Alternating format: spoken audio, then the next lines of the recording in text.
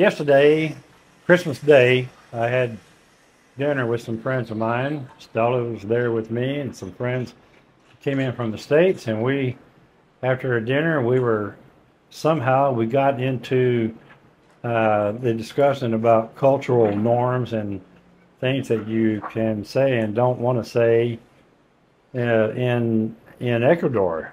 And this word came up, okay? And I made it very clear to my friends that Mama Stella does not like that word, does not accept that word, does not allow that word. You say that word to her, around her, behind her, anywhere within a square mile radius of her, no, no, no, no, no. You will get the wrath of Mama Stella. So as soon as I come back, I'm going to explain the whole meaning of this video. Okay? It has to do with this word fuck. Hey! Roger! Oh, Rocket Chick Roger! Hello there!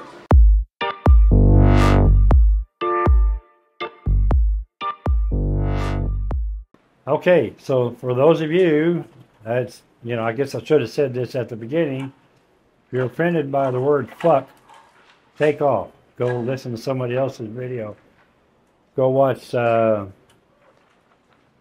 favorite duel. I don't even know where they are right now. But anyway, I thought this was worthy of talking about. Guys and girls, mostly you guys, if you come to Ecuador, leave the word fuck out of your vocabulary.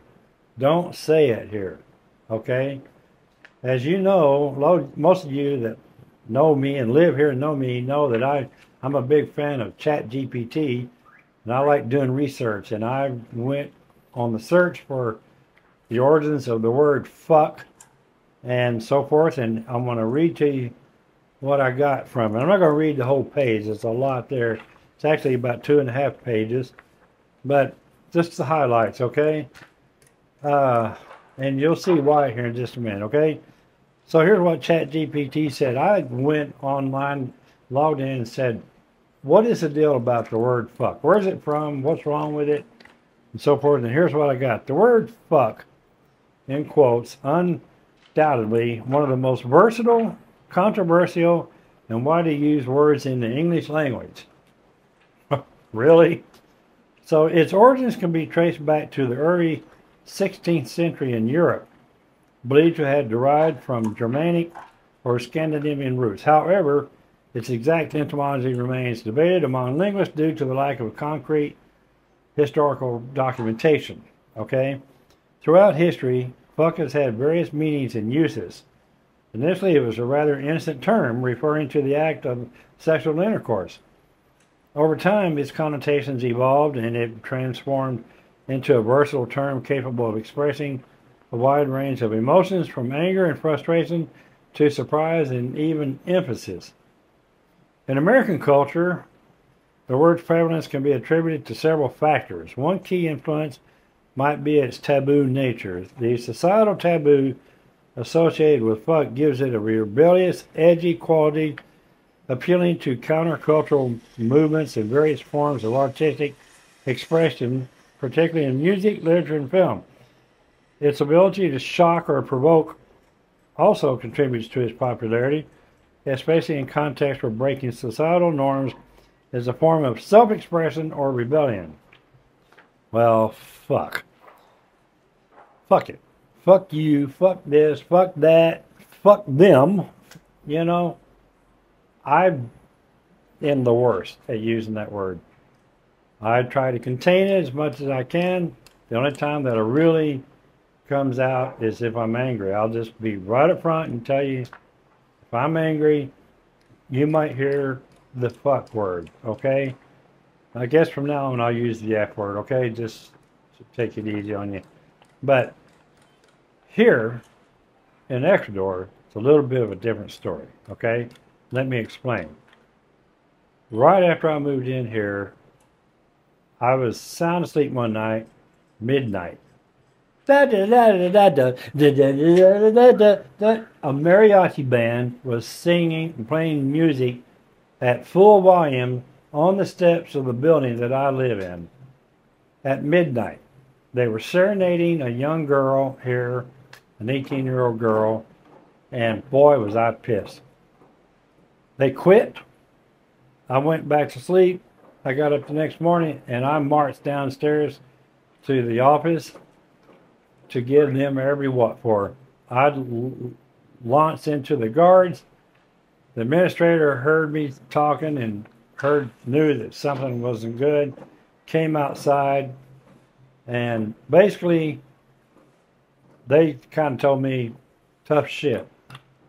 It's the way it is. It was approved. It's a tradition. It happened. It's going to happen again, and there ain't nothing you can do about it. My response was, well, fuck it. Fuck it and fuck you to the administrator. And I was saying it even as I was going up the elevator. I was, fuck everything. So a couple hours later, I got a call from Stella. Stella, the rental agent that rented me this apartment, and said that the administrator sent her a video, a surveillance video in the lobby of my little tirade, and Stella continued to educate me on the fact that when you say that word here in Ecuador, especially to a woman, and especially in that context, you're basically saying that you're going to sexually assault her. You're going to rape her. You're going to do every bad thing you can think of sexually. And that's what it means when you say fuck you to an Ecuadorian person, man or woman. No, no, no, no, folks. Not good. Can't do that, okay?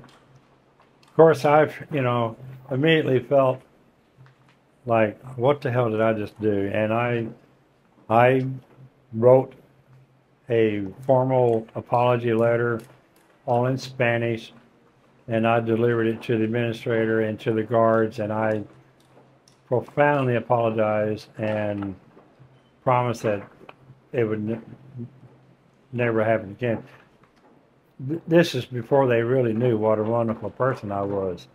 And now they know, as most people do, But I am the type of person that when I get a little excited, maybe a little angry, the F word just comes flying out of nowhere. And I know that's a fault of mine, and that's something that I have to work on. But anyway, that's not the purpose of this video. It goes on to say, however, while fuck is relatively common in American culture, its acceptability and impact vary significantly across different cultures. In some cultures, particularly those with conservative or strict linguistic norms, uttering this word can be deeply offensive and disrespectful. Don't forget that disrespectful word, okay? In countries like Ecuador or other Latin American nations, using such explicit language, especially in formal or traditional settings, might be considered highly inappropriate and offensive. So, there's a lot more. Here it said, in summary, the word fuck has a complex history and diverse cultural implications. Its prevalence in American culture is tied to its taboo nature, shock value, and versatility in expression. However, its acceptability and impact vary significantly across different cultures, with some societies considering it deeply offensive. Understanding cultural sensitivities is crucial in navigating the use of such language in diverse cultural contexts. So I went on to ask, as you know, you can have a conversation with ChatGPT. So I went on to ask a follow-up question. I said, is it true that its meaning in Ecuador can mean that you intend to or want to rape the person you are addressing? So here's the answer. In Ecuadorian culture, in many Latin American countries, the word fuck or its equivalent in Spanish, joder, J-O-D-E-R, like you see right here, doesn't typically carry the same meaning or connotation as intending or wanting to rape someone. However, cultural interpretations and the severity of profanity can vary significantly from one region to another. While the word may still be considered highly offensive or vulgar, in Ecuador it might evoke strong reactions, like maybe getting your ass kicked. Due to its explicit nature, it doesn't inherently imply a desire to commit sexual assault. Instead, its usage might be seen as disrespectful, impolite, or crude in certain contexts or among more conservative circles. However, it's crucial to note that language and its interpretations are highly nuanced and can be influenced by regional, social, and generational factors. Context, tone, and intent behind the use of such strong language play pivotal roles in how it's perceived by individuals within a particular cultural setting. Last paragraph. In any cross-cultural interaction, especially when dealing with sensitive language, it's essential to be mindful of local customs and sensitivities to avoid unintentionally causing offense or discomfort. So, guys, when you come here, don't use that word, okay? Whether it means your intent to commit sexual assault or not, using it under any context is not acceptable here, and it makes the whole expat community look bad.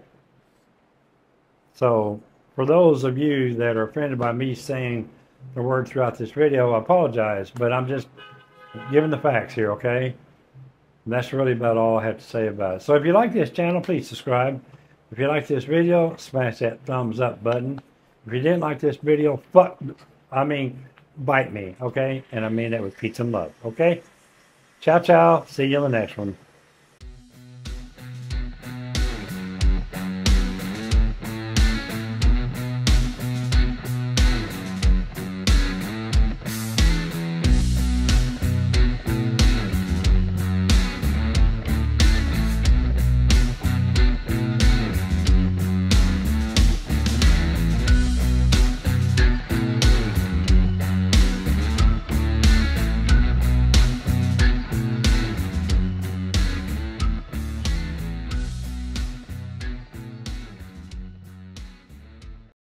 Ratito ahí converso con... Ay, déjeme darle también la factura.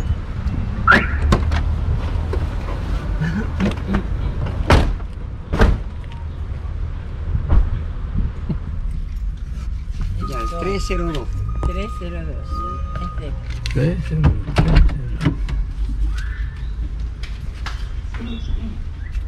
Bueno, Silvia.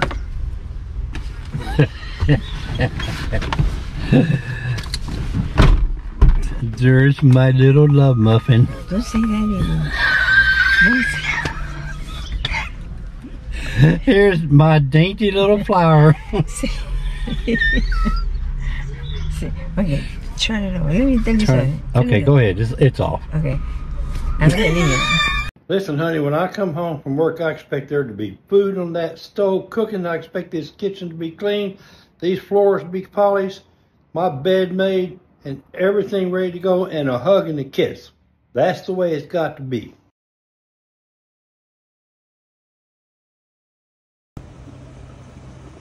Taxi. Taxi.